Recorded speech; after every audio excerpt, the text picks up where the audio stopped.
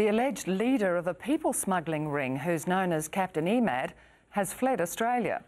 The ABC's Four Corners showed Abdu Khalid working as a supermarket trolley collector on Monday night.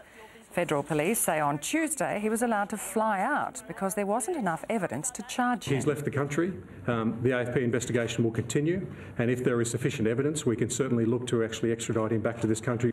Commissioner Negus didn't reveal where Captain Emad is now.